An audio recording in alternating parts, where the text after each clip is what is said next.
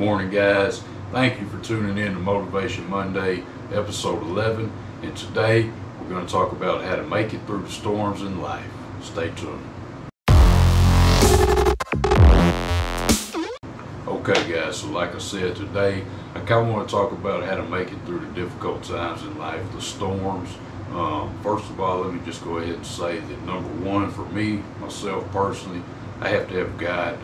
I have to stay in contact with God. I have to have Him in my heart, because without Him, there's no way I can make it through the storms in life.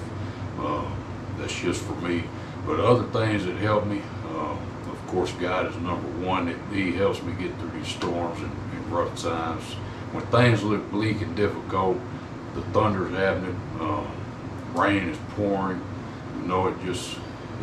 There's a feeling of hopelessness that might come upon us, and it looks like there's no light at the end of the tunnel. And one thing that helps me, guys, is staying focused on why I'm doing whatever it is that I'm doing. And for me, being in business, my vision is to have a company that grows large enough that has the resources available to help others. That's my goal. That's my vision. That's my long-term vision. And a lot of times that can get a little bit blurry when there's a storm in life and there's a storm in my business, whatever it may be.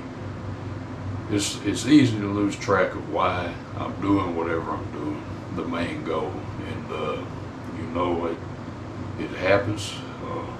I'm not perfect, but at the end of the day, if I can just sit down and look at things and not be so focused on the trees that I miss the whole forest.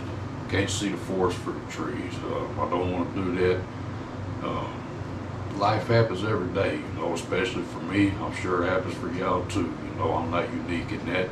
But at the end of the day, if I can just remember why I'm doing whatever it is that I'm doing, if I focus on my goal, I'm going to be able to get through it.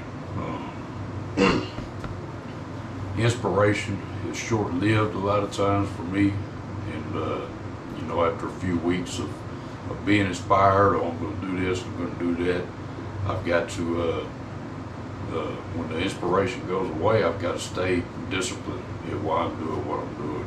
And storms are going to hit in life, I know that. It may seem like they're not going to.